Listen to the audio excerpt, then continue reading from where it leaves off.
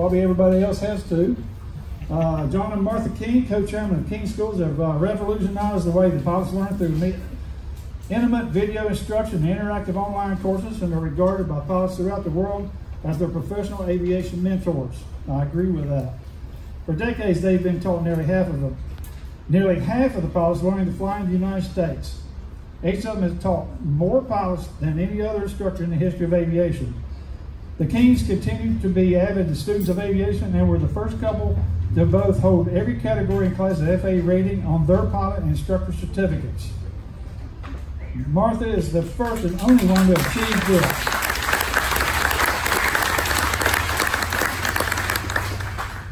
They've circled the globe in their Falcon 10 and piloted aircraft in every continent in the world except Antarctica. Why not? It's too cold? It's hard to get. It was hard to come back from Antarctica. Not enough people. And the environments range from high Arctic to tropical rainforest to remote deserts. They've pioneered improvements on the risk management practices of pilots and spoken to thousands of pilots worldwide on the subject. The Kings share a column, Sky Kings and Flying Magazine, on real-world risk mitigation. With that said, I want to give both of these folks a certificate of appreciation awarded to John and Martha King in recognition for your support for an AirVenture event in Wisconsin this year. Thank you very much. Appreciate it. And now, the Kings. Well, hello, fellow pilots. In case there's any confusion about this, I'm John King. And I'm Martha King, and we are standing up. How many people in here are pilots?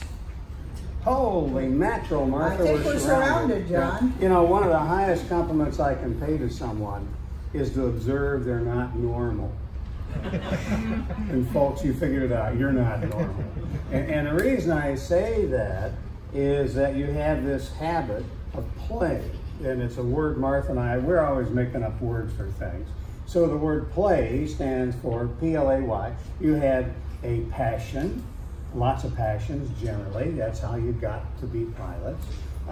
You have lots of interests, and you're always learning. And then the Y is, yet again, you just have a habit of having passions, interests, and learning. And so that's play. And I think it makes for extraordinary people. And one of the things we know about you is that you're hardwired to set out, to complete what you set out to do. And the reason we say that is that it takes a lot of determination to learn to fly. It takes a lot of effort to learn to fly, and it takes effort over an extended period of time. It takes a willingness to keep on doing it. That's what passion does for you. Passion makes you try harder and continue longer than if you didn't have a passion. So you're extraordinary people. You're hardwired. You're goal-oriented. You're hardwired to complete what you set out to do. And in general, being goal-oriented is a good thing. We're going to talk about how it might be a risk factor in flying. You know, probably like a lot of y'all, John and I have always owned and flown just a little bit more airplane than we could quite afford.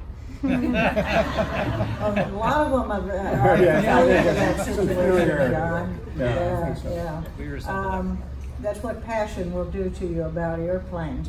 So we owned and flew a Cessna 340 twin-engine Cessna for 10 years when we were teaching the live 2-day ground schools. And we enjoyed it very much. It was a wonderful airplane, pressurized, could fly pretty high, and it was a real good traveling machine for us for the ground schools. But, you know, after a while, it doesn't matter what you fly. You want something that flies higher, faster, and further. Doesn't matter what you fly. And we got this terrible disease, really bad disease. We got this need to smell jet fuel. It's an expensive disease. A very expensive disease. So we lost our heads and we went out and we bought an old Citation 500. And we called it a Citation Zero because it was so old they hadn't even started giving numbers like Citation 1, Citation 2, and so on to it. So as I say, we called it a Citation Zero. And very reliable, wonderful airplane, great to transition to from the Cessna 340. It was one of the very first business jets ever built, the one that Cessna, of course, built. It was also one of the slowest business jets ever built. And, you know, the insults were terrible. People would call us a slotation. They would call us a crustacean. They would call us a mutation. The controllers would call us a frustration. They were always having to move us aside to let a real jet pass. How many people in here remember the ads that Beechcraft used to run for the King Air that said it flies at near jet speeds? Remember that? A few of you do. Our Citation was the near jet they were talking about. And it had an unusual bird strike problem. Anyone know what that bird strike problem was? Got run down from the roof. Terrible insults. So for over a decade, we endured all of these insults flying this slow jet, and we decided we wanted something faster. So we fell in lust with the current airplane we have now, an old Falcon 10. And that Falcon 10 is 150 knots faster than that old Citation. Now you can imagine the insurance company had grave misgivings about the idea of this mom and pop operation flying this hot jet. And so they said, look, John, Martha, in addition to getting type rated in this airplane, we want to make sure that you go out and take the full 3-week simulator course in this airplane. So we did that.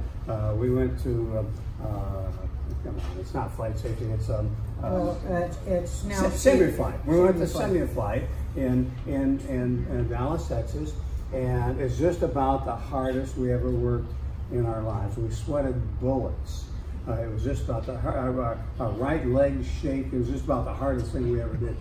But when we got done, we figured we must have done pretty well, because the instructor got us aside. He said, look, John, Martha, you'll never have to, I've got some wonderful news for you in this airplane. I said, oh, that's wonderful. What's that? He says, well, you'll never have to worry about a mid-air collision in this airplane. I said, that's wonderful. Why not? He says, you are so far behind this airplane, you won't even be involved.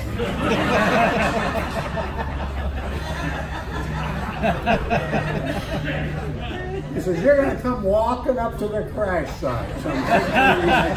What happened here? So we've been flying together now since 1969. I almost hate to say that. Yes, how many years is that? A long time ago. Yeah, a long time. And John has friends who say to him, used to more than they do now, you're lucky that Martha's willing to fly with you. And you say to them, lucky? What are you talking about lucky? She wants to fly half the time. It costs twice as much. And she's got an opinion about everything. You know, John likes to think that our relationship exemplifies that old story that behind every successful man stands a great woman. You've got that right, Martha. That's exactly how I feel about it. He doesn't realize that the real story is, in front of every great woman stands some guy without a clue who's blocking her view.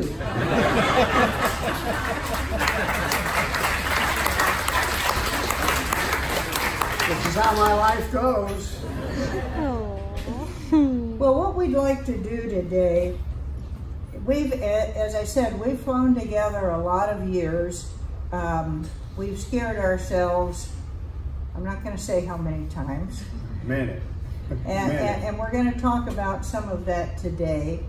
But what we'd like to do is share with you some risk management tools that we've developed because we scared ourselves, that hopefully you'll find useful and will help you have fun, stress-free trips and make sure that your passengers will fly with you again.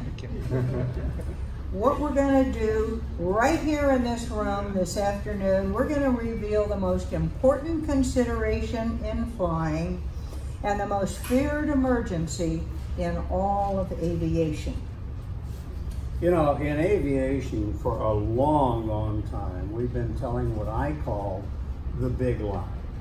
And the big lie, a big lie, is one that you have told for so long and repeated it so many times that you begin to believe it yourself.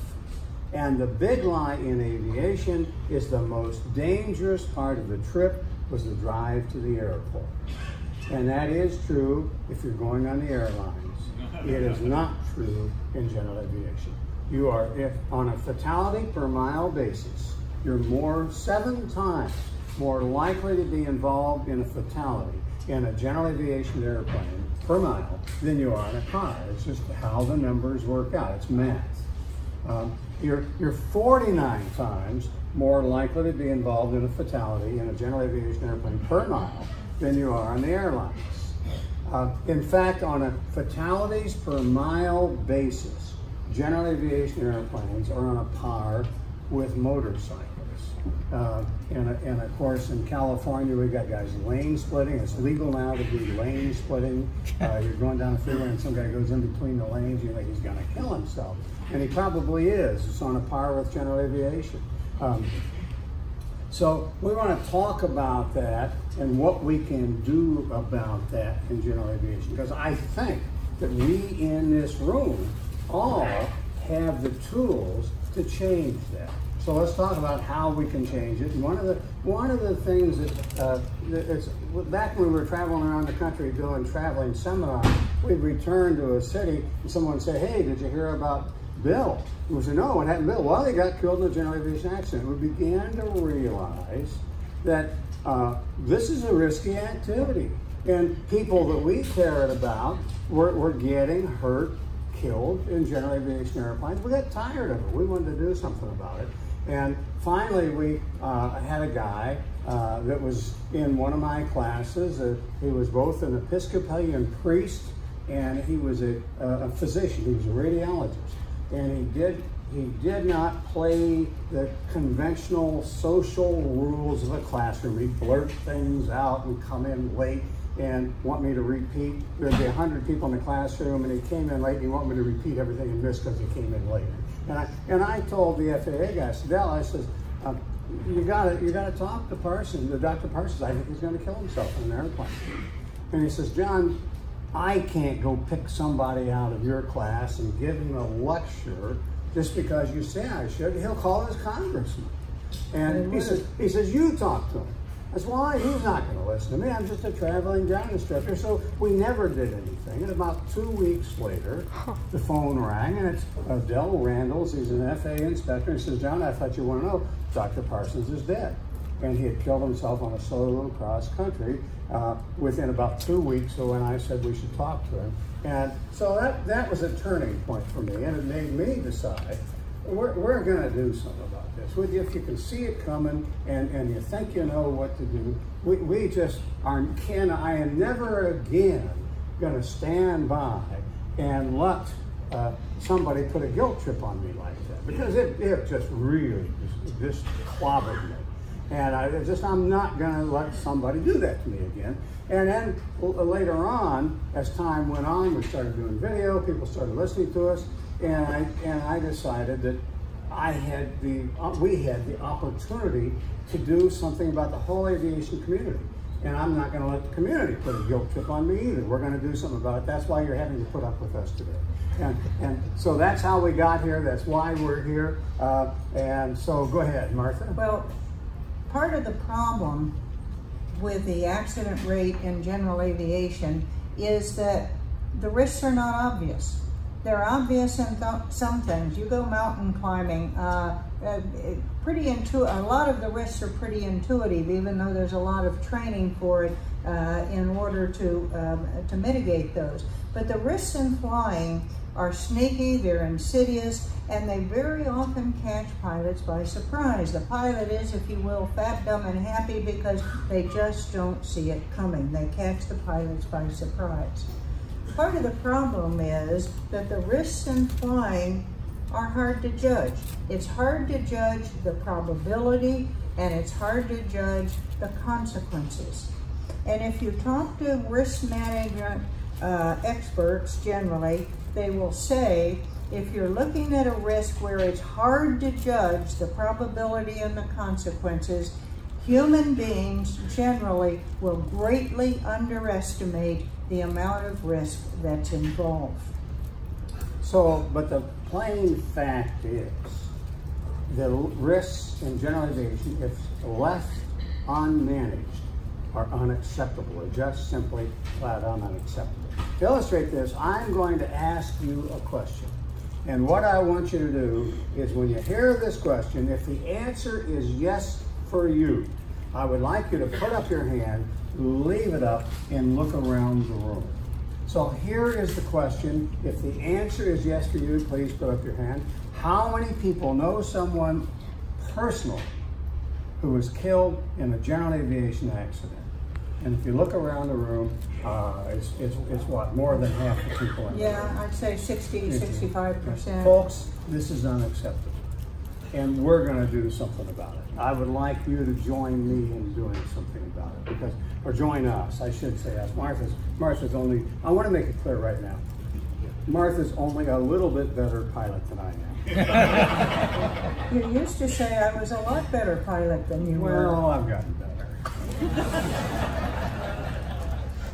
So I would like you to join us in our campaign together. I think we can make a difference. We'll talk about it, and let's see if you, when we're done, we know what steps we're going to take to make a difference. Part of the problem is, historically, the way that general aviation risk management teaching has been taught and has been practiced has been flawed. And here's the reason that I say it's been flawed. If you look at the accidents in general aviation, about 85% of our accidents are caused one way or another by a failure in risk management. So of course, generally, until very recently, what has our flight training focused on? It's focused on physical skill in manipulating and maneuvering the aircraft. Now, don't get me wrong, the physical skill is an absolute must. We have to have that. What I'm saying is it's not enough, because it doesn't address that cause of accidents. When students leave flight training, their accident rate jumps by about 50%. When they're in flight training, the accident rate per 100,000 hours in student training is about 5.8%. 5.8 per 100,000 hours. For a new private pilot, it's about 8.5. Now you look at those numbers and you scratch your head and you say, that's weird. You would think the accident rate would be higher during initial student instruction, because after all, you're starting with someone who wants to learn to fly, who knows nothing about how to use the flight controls in the airplane, nothing about the aerodynamics, nothing about weather and aircraft performance. But apparently what happens is that we flight instructors have done a reasonably good job of exercising risk management over the whole flight instruction process. What we have not historically done a good enough job about is transferring more of our ability to mitigate risks to our learning pilots, so that when they get the wet ink on their new certificate, put it in their pocket and go take off on their own, that they have not our level of risk management mitigation. They're not ready, I mean, they haven't gotten there yet, but more than they have had historically, that we're able to give them more tools, more processes in order to manage the risk. Historically, the way risk management has been taught in general aviation is telling stories, passing along rules, and making up sayings. And the sayings are great. They're sayings like, the only time you can have too much fuel in an aircraft is when you're what? When you're on fire. The two most useless things in aviation are the what behind you, runway behind you, and the what above you, the sky above you. Or it's a lot better to be down on the ground wishing you were up in the air than being up in the air really wanting to be on the ground right now. They're great sayings, they're fabulous. We all know them, they're fantastic sayings. But they're not enough, because they're not a system. They're not comprehensive enough, and they're not proactive enough. You know, the way most of us become experienced is the way Martha and I did. You have to go out and get your license and go out and do stuff. And expose yourself to a risk, and then you look back and say, well, how'd that work out? You evaluate the result. And if you don't scare yourself, a lot of us just put that risk in the acceptable category. And if you do this enough, you become really experienced. But you may have just been lucky. So, and if on the other hand, and by the way, the more times you get away with it, the more acceptable it becomes. You think, wow, this is okay, it's not so bad. But the deal is, if you go out and you scare yourself, you say, man, I'll never do that again. And when you're really experienced, you get a big, long list of things you'll never do again. and so that's, you get an acceptable, an experienced pilot has this big, long list of things they'll never do again. And if the pilot doesn't run out of luck, they are what you call an experienced pilot, meaning they didn't run out of luck during that time period. As a community, we're beginning to do better. One of the things that we're doing now is we're teaching using scenario-based training. We're asking instructors to put the learning pilot in a scenario and say, here are the things that you're about to do. Here, tell me about the risks. You were asking them to identify the risks. You tell me how you're going to mitigate those risks. Well, they're actually teaching for the very first time, teaching pilots about the risks and how they might mitigate them, and asking them to demonstrate it. And on the airman certification standards, if you go take a practical test now, for the very first time, we're asking pilots to be able to identify and mitigate risk. Previously, we did not teach pilots about it. We did not ask pilots to do it. Hopefully, with the practice of habitually thinking about risk, being situationally aware about risk, mitigating risk, that we as a community can get better at risk management. The problem with learning from experience is a hard teacher.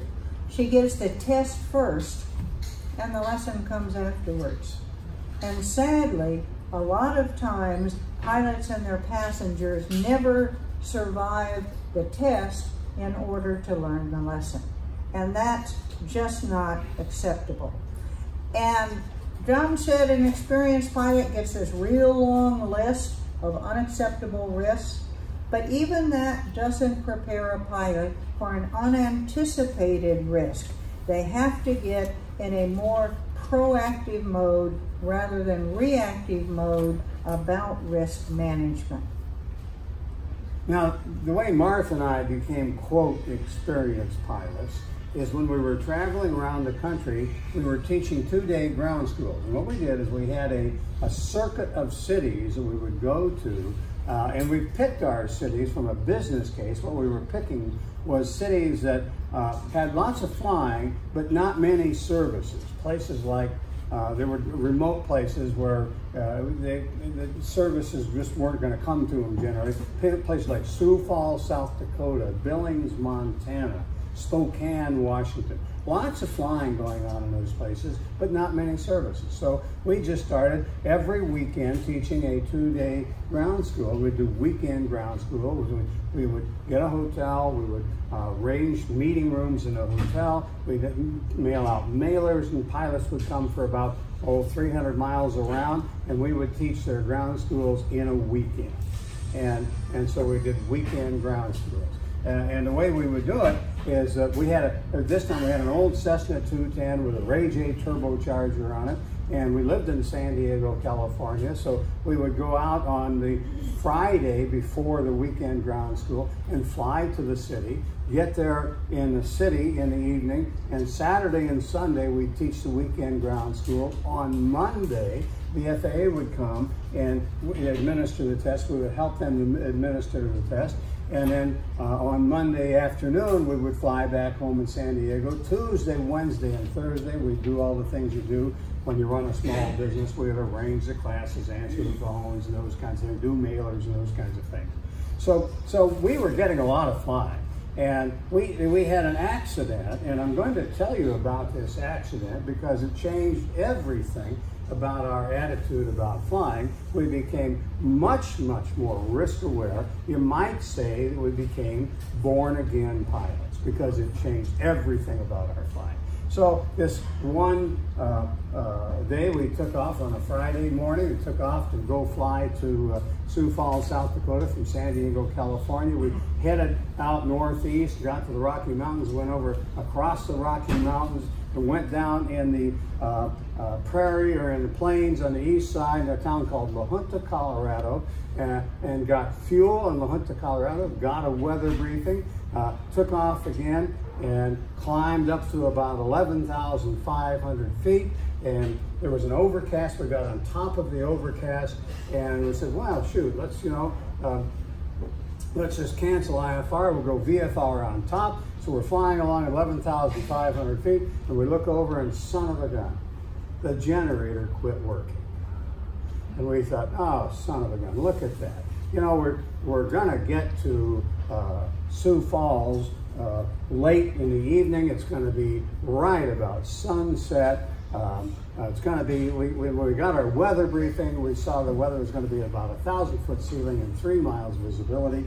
So we said, you know, we're going to get there at dark. We have to set up the classroom. We have to get all the plotters and computers out and everything all ready to go. Here's what let's do.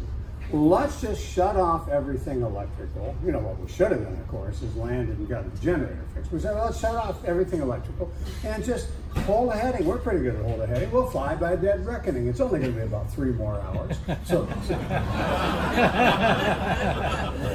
John, I think you're on to it. I think they see a problem. So we'll hold the heading, and we'll time it and hold the heading, and when we think we're in the vicinity of Sioux Falls, we'll turn on the electrical system again, call up approach control, get a clearance, get down underneath the overcast, and, excuse me, and get the generator fixed while we're teaching our ground school. It sounds like a perfect plan. So we get to the vicinity of Sioux Falls, and we say, hold it, we better not start down here because there are real tall antennas in the vicinity of Sioux Falls. So let's turn north, and we'll go for it until we think we're about 30 or 40 miles north of Sioux Falls, and we'll dead reckon, and we get about 30 miles north. We'll let down and get underneath the overcast, go find an uncontrolled airport underneath the overcast, and get the airplane fixed. So we enter the clouds, we head north, we think, okay, this is the area. At about 10,000 feet, we entered the clouds, and all of a sudden, whack, ice all over the aircraft. Now, if you're in icing conditions and you do not have an electrical system, what else do you not have? A de-icer. You don't have pitot heat. So, all of a sudden, the airspeed indicator goes 90, 80, 70, 60, and we're like, wow, this airplane's slowing down big time. And you're believing that until it goes below 0. You know it's not backing up. So we continue on down, and now I can tell you that we continue until we think we're 100 feet above the ground. and never see the ground. Oh, holy mackerel. You know, we don't know exactly where we are. We don't know the height of the ground. We don't have a current altimeter setting. So holy mackerel. We put the power in, take off, and on our way back up, we climbed on 10,000 feet. Above 10,000 feet, we pick up our second load of ice. Now I can tell you, we get up on top of the clouds, and 2 loads of ice on the airplane. And Martha and I have a strange policy. We have a deal. I fly the airplane one time, she flies it the next time. And if I try and touch the controls when it's her time to fly the airplane, she breaks my arm. I would have given anything for it to have been Martha's turn to fly the airplane. I was scared to death. I said, Martha, we are in deep trouble. Do something.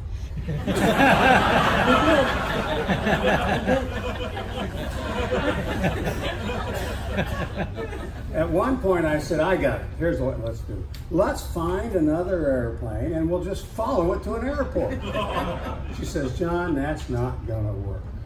And we continue this discussion, and as we continue the discussion, the sun slowly sets below the horizon.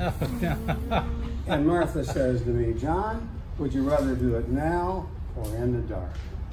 I hate it when she thinks that way. So we decide to go back down again. And Martha says to me, John, you need to go down. And Martha says, I said to Martha, she said, John, you need to go down. I said, Martha, I don't want to go down. You know, we got to where we thought we were within 100 feet above the ground, but we don't know how high the ground is here. We don't know exactly where we are. We don't have a current altimeter set. I said, the way this is going to end is we're going to hit something. And who knows what we're going to hit? We're going to hit an antenna, TV tower, silo, who knows, a barn, who knows what we're going to hit. But the way this is going to end is we're going to hit something. And she says, let's do it now while it's still light. So we continue on down. And once again, we're down to where we think we're within 100 feet of the ground. Still don't see the ground. And I say to Martha, we got to go around. She says, no, John, we can't go around because there's nothing up there. We already went up there. There's nothing. We're just going to pick up our 4th load of ice. It does not make any sense. She says, we just got to keep going down. And we finally, I see a car on a road with its lights on. I said, that's it. I'm going to land on that road. And Martha says, we can't land on that road. I said, why can't we land on that road? She says, well, there's power lines along the road. I didn't see the power lines. But I can tell you this. At this point, Martha's really getting on my nerves.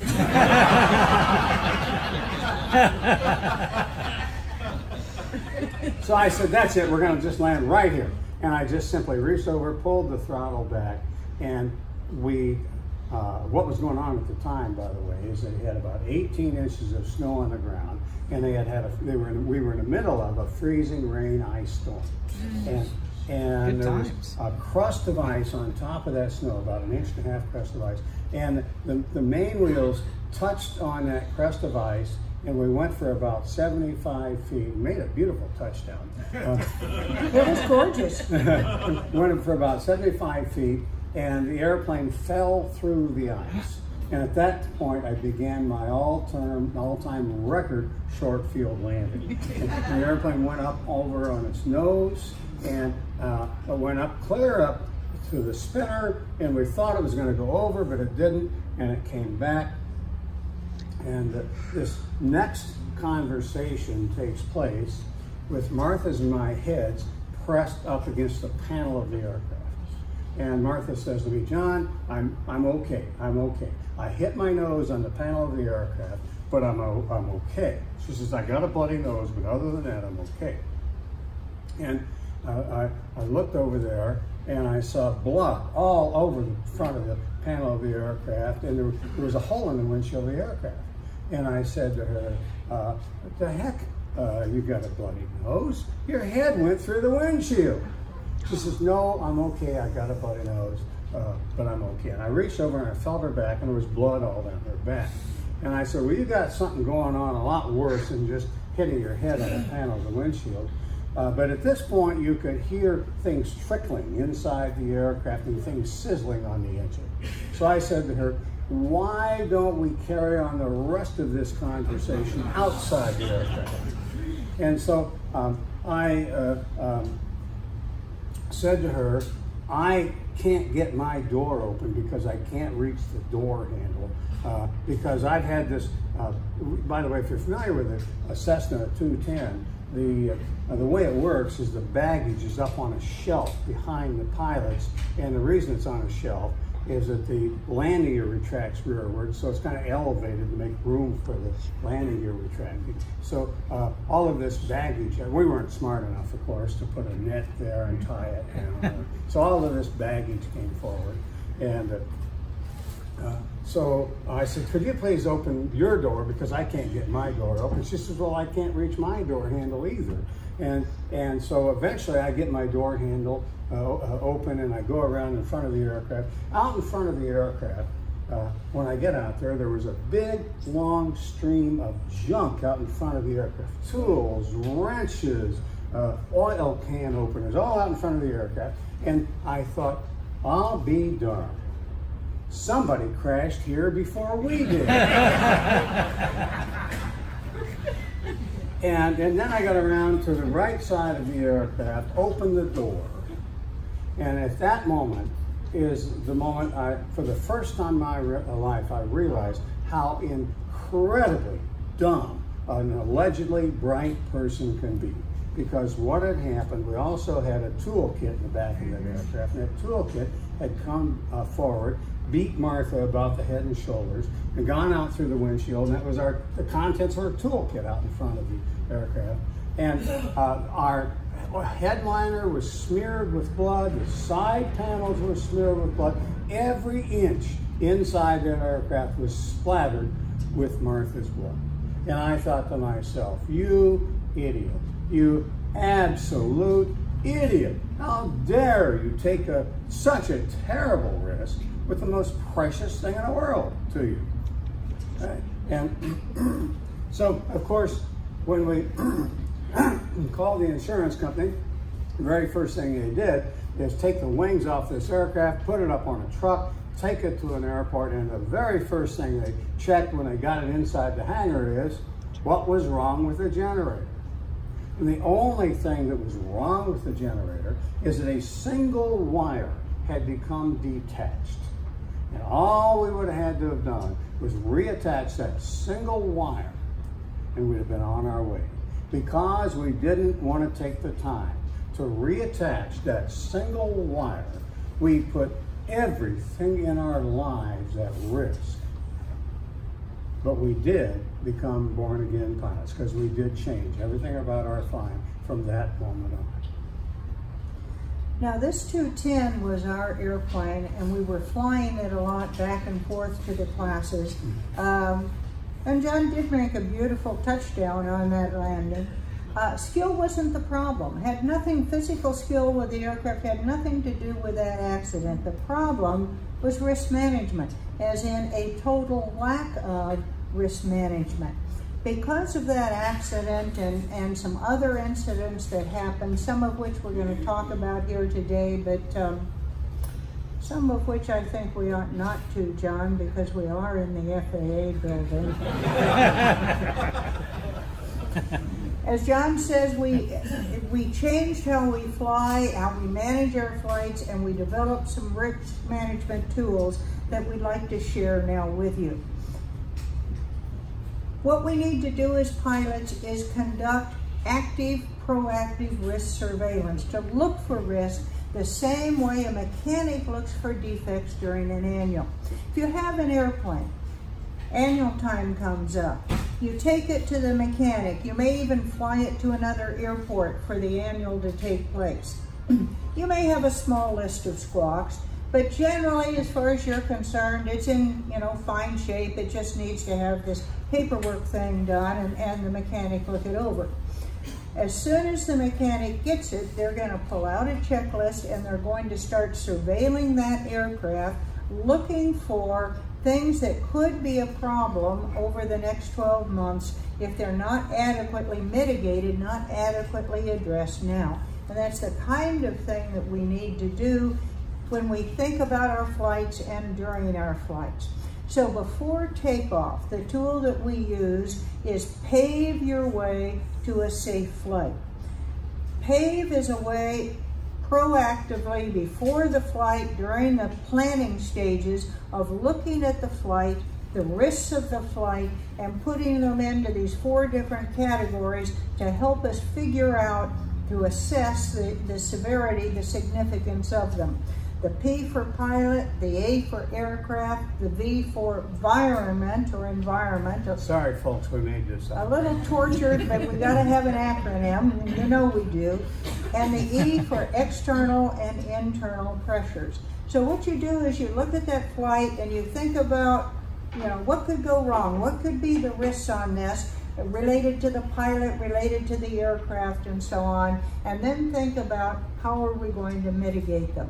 And we're talking about mitigation, not denial. We're not talking about a go, no-go decision. We're talking about how can we do this flight with less risk and more comfort. So when you're talking about the pilot, you're asking, am I, as the pilot, ready to do this flight? Do I have the skills I need? Do I have the training? Do I have the background? And the other thing you can do is the FAA likes to use this. You're talking about the physical condition of the pilot. You use the I'm safe checklist. Have I had any illness? And have I taken a medication that could be a problem? Am I under stress? Is alcohol going to be a problem? Are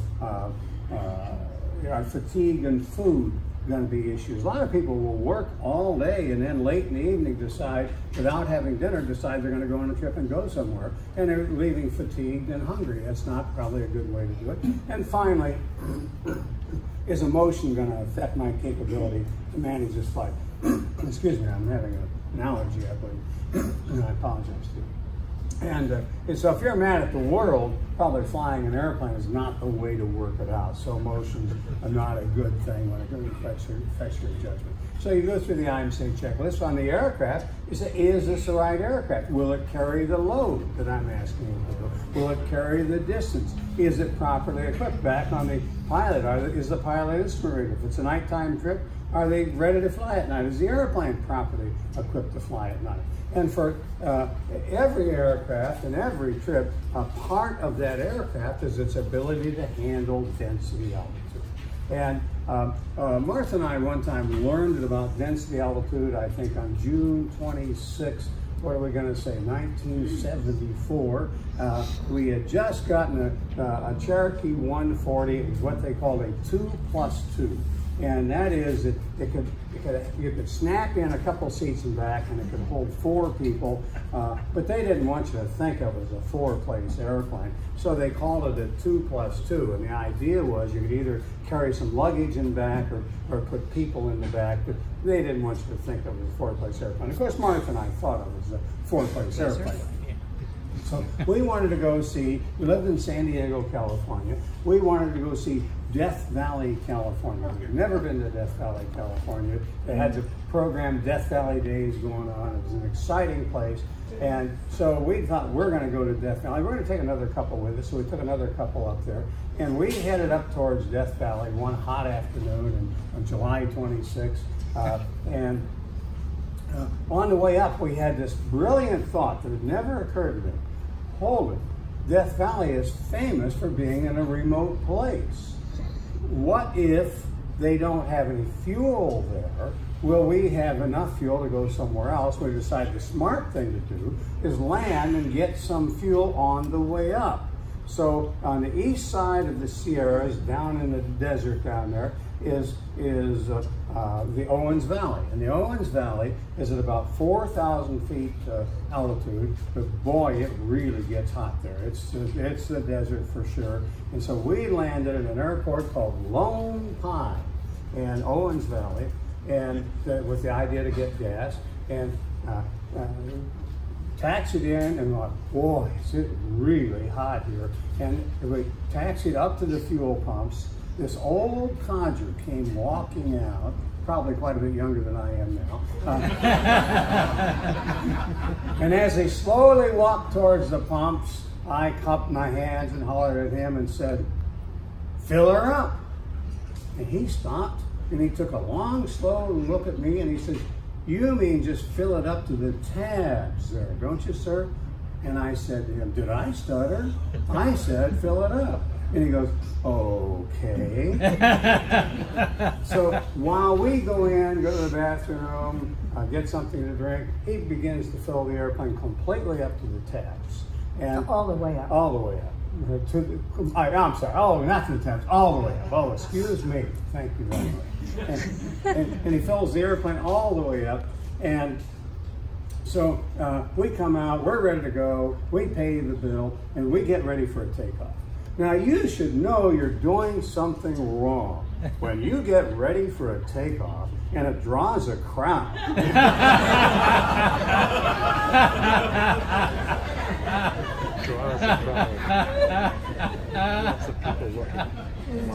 We loaded all 4 people into that chock-full airplane, taxied out to the end of the runway, put the throttle forward, and the wheels just very slowly started rolling. We went the whole length of the runway. And when we got to the far end, I rotated because it seemed to be the thing to do. That airplane just staggered off the runway, and so help me, we flew for 5 miles with the stall warning light blinking around trees. Oh my God. As we got the airplane finally able to climb away, I looked back to see how our passengers were doing. All I could see was $4 silver just staring at me. That couple never did fly with us. But on that afternoon, July 26, 1974, in Lone Pine, California, for the first time in my life, I began to understand the concept of density element. Now the V in the PAVE acronym stands for the environment. What environment are you operating in? Is it going to be complex airspace? And if so, do you have the recency with it, the comfort level with it to handle it? Are you going to be flying IFR? Are you going to be flying over rough terrain, the mountains, desert areas? Are you going to be flying over water? Over water at night can be really, really black. You know, I mean, you've got the lakes here. It's IFR flying even if there's not a cloud in the sky. What kind of weather are you going to be going in? One of the problems on our flight in the 210 is that although we landed in La Junta and got a weather update and actually identified an area of weather with about a 5,000-foot ceiling and 5 miles visibility that could have been a potential escape hatch for us, if you will, a bailout place, we didn't write it down and we couldn't remember where it was. You know, when you think you're about to die, your IQ goes to negative numbers. So these days we make sure that we've got some way to remember and know what the weather around us is going to be. Look at the big picture, not just our destination airport. The ADS-BN is fabulous with the ability to get weather on a tablet, so you're not even dependent on the avionics in the airplane. There's a lot more tools to work with to have good situational awareness than we had at the time. Handheld radios now. Just so many things that we have now. Right. that Even would cell phones mitigate those that you can hook up and make calls from the airplane. Yeah, the technology would do everything except raise our IQs. That's true. That's true. And part of the environment equation is, are you flying at daytime or are you flying at night? Only about 10% of general aviation flying takes place at night, but about 50% of our accidents do. No, I believe that. The aerodynamics don't change, but you can't see. Particularly, you can't see the mountains out there or the radio towers sticking up. Yeah. It's just Can't a see lot. up from down nearly as easy. Yeah, and then sometimes, depending on how your airplane's equipped, you can't see adequately the instruments inside the airplane. The E in PAVE stands for the external and internal pressures. And what we're talking about at this stage when we're planning a flight is, what's making you make this trip? Is it an important business trip? Is it a vacation you've promised the family and you've got big deposits down on the hotel and maybe ski tickets, whatever it may be? Is it a big meeting, business meeting that you're going to and you really have to be there? It's potential for a big customer. These are pressures that tend to make us ignore all of the other aspects of the PAVE checklist. Issues that might be there with the pilot or the aircraft or the environment we're going to operate in. We get enough external and internal pressure on us. I say internal because, as John said, we're goal-oriented people. We tend to ignore all the other risks and just say, I'm focused. I can do this. This is why I got my pilot's license. I could get there. Even the airlines cancel flights sometimes, and we need to as well. So what do you do about this during the pre-flight stage? You think about what the weather is coming up, looking at it long range. You think about the range of the aircraft. Are you going to be okay as far as the fuel's concerned? Do you need an extra fuel stop? Do you need to go a day early just to make sure you're going to be okay? Do you need to have an alternate means of transportation available? When we're going somewhere, we try very hard to not have people meet us at the airport because that puts pressure on to not stop and get fuel if you think you need to, or not make a big diversion that adds a lot of time onto the trip, even if the weather says, yeah, you know, you really ought to go a longer route around. And if they still insist on meeting us, we get a cell phone. Things are much easier these days with people having cell phone numbers, and we get their cell phone number so that if we have to make a stop for any reason, just simply because we need to go to the bathroom or whatever, we can call them on the cell phone and say, okay, we're going to be there, but we're going to be a little bit late. If we're going to just go out and try and get a $100 hamburger, just a fun trip, we load a suitcase in the aircraft, an overnight bag, so that if we have any kind of problem at all, it's no big deal to check into a hotel, have a nice evening, have a nice dinner, and then worry about the problem the next morning. So we try and set up strategies, and there's so many more things that are available, cell phones and all of that, to take the pressure off of us. Because the biggest thing that goes wrong with pilots is we continue when we shouldn't. We keep on going when we really ought to stop. And it's what's going on in between our ears that causes us to do that.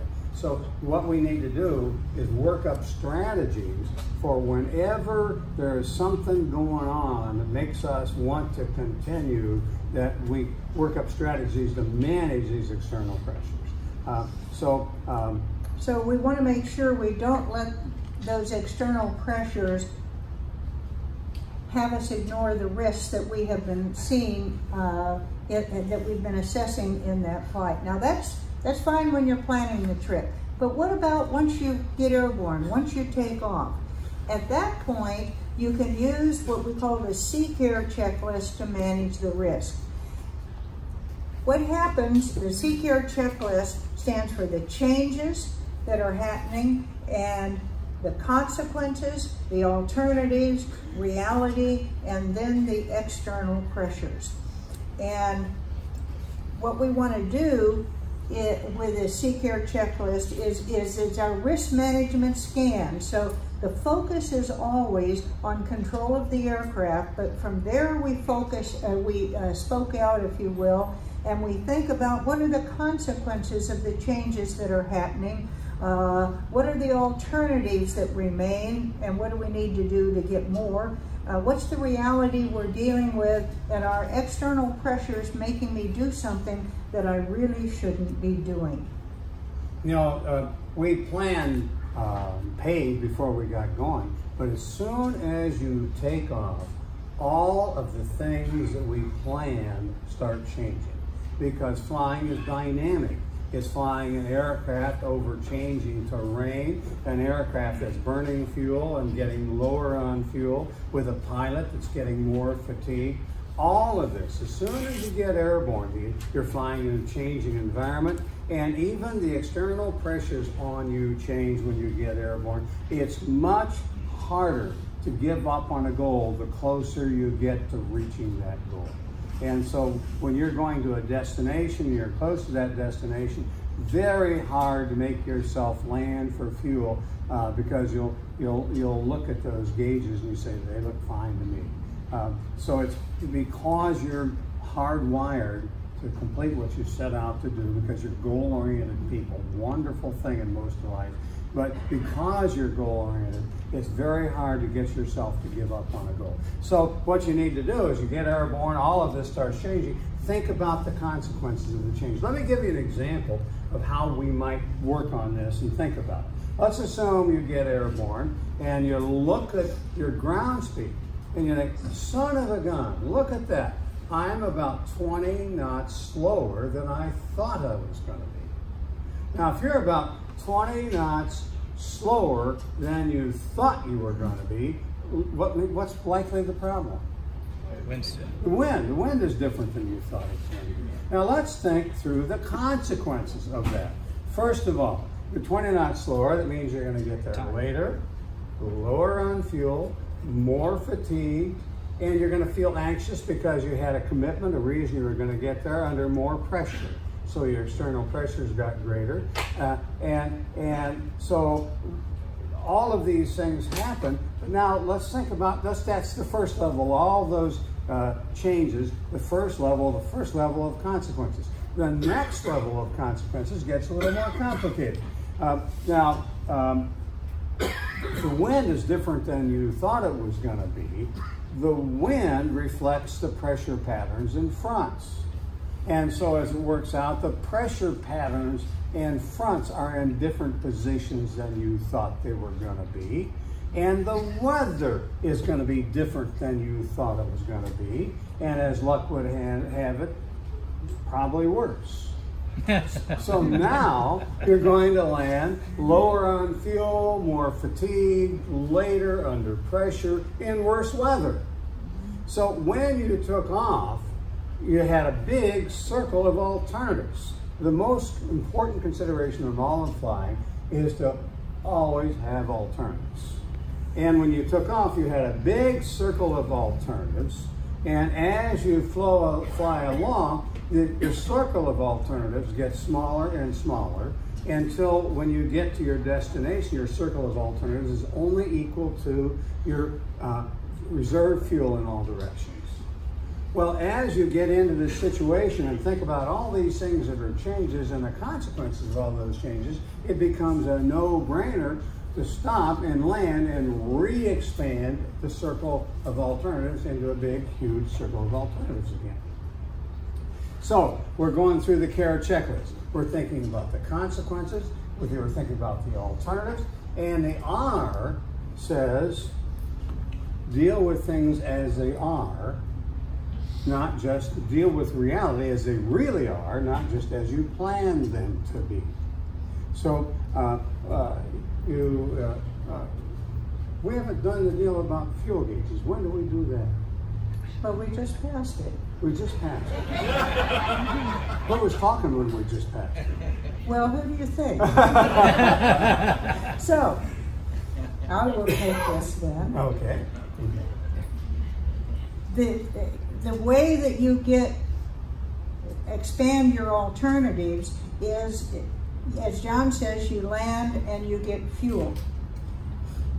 Who in here would like to give me an idea of, for the people who run out of fuel on a cross-country trip, how close are they to their destination? Throw out some distances. Yes, sir. 5 miles.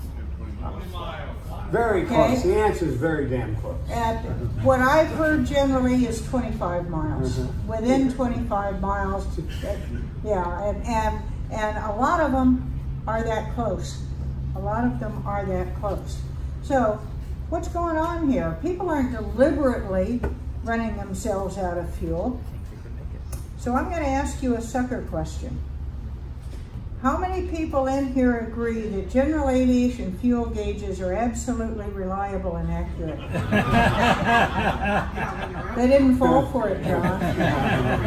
So when is the only time, according to the federal aviation regulations, that fuel gauges are required to be accurate? When they're full? Isn't that handy? When they're empty. So the problem is you get close and you look at those gauges bouncing off of empty, and your brain says, that doesn't look so good. And your gut says, I'm a pilot. I can do this. I can make it there. After one of our talks, we had a couple here at Oshkosh a few years ago. We had a husband and wife come up to us and say, you've got to tell people that if there's any chance you're going to need a fuel stop, plan it when you plan your trip and put it halfway on the trip. They said, we planned a fuel stop 25 miles short of our destination airport. And when we got there, we thought we had enough fuel to keep going. Oh. And we didn't. And obviously they were still with us, but they were hurt pretty bad and they lost the airplane. So fuel is our lifeblood in aviation, and we have to deal with reality, deal with things as they are, not the way you planned them to be.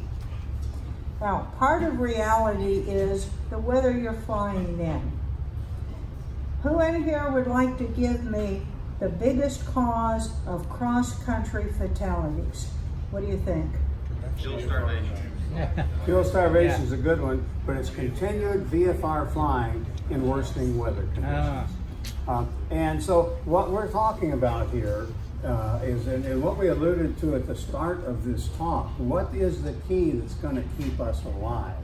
And the key that's going to keep us alive is this R, the deal with care, the R in care, deal with things as they really are, not just as you plan them to be. So what you have to do is be willing to give up on a goal. You have to hardwire yourself to be willing to give up on a goal, because the key to risk mitigation is, after you've gotten in the air, you're just going to have to be willing to give up on a goal.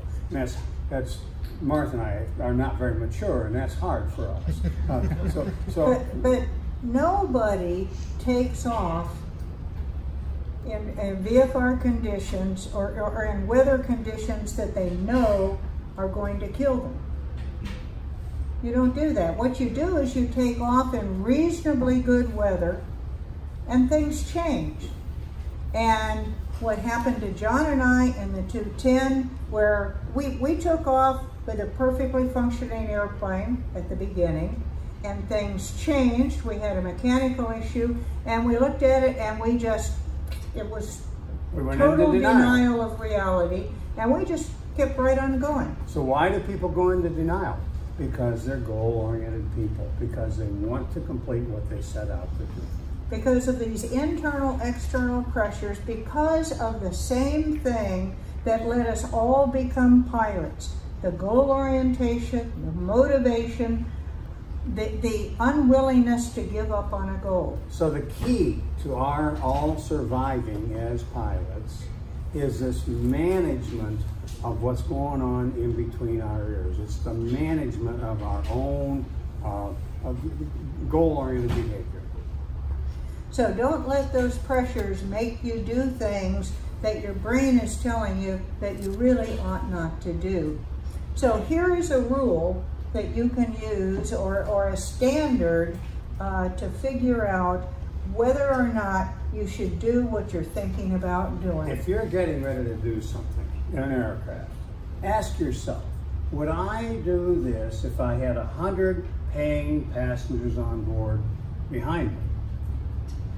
And if the answer is no, you wouldn't do it with 100 paying passengers on board, then why in the world would you ever do it with the most precious things in the world behind you, the people you care about, and your own life and your own soul?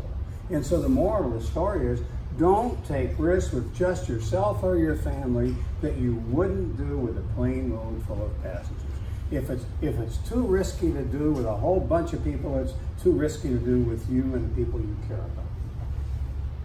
about. Here is the good news.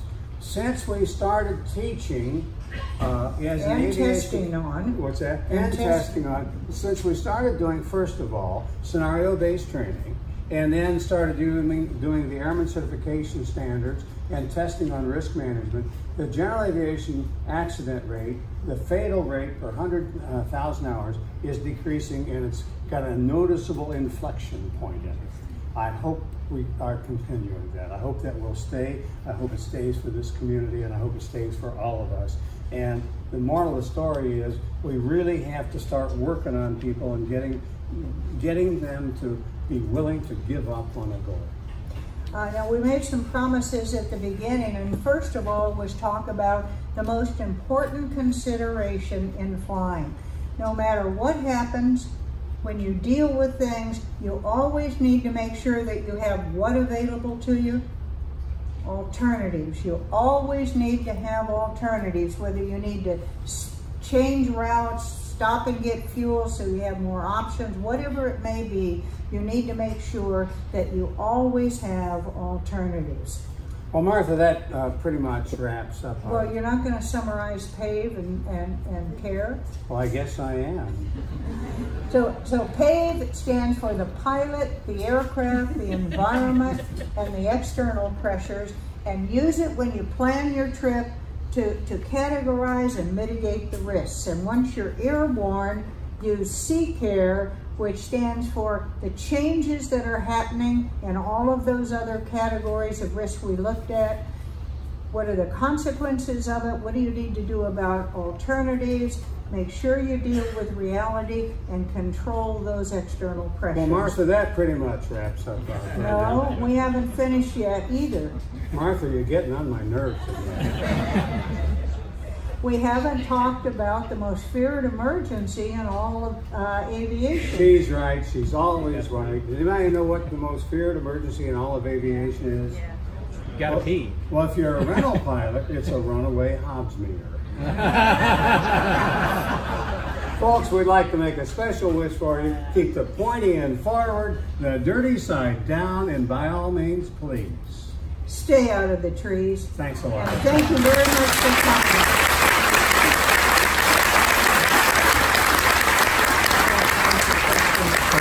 Oh, real time for questions, Dave? Okay.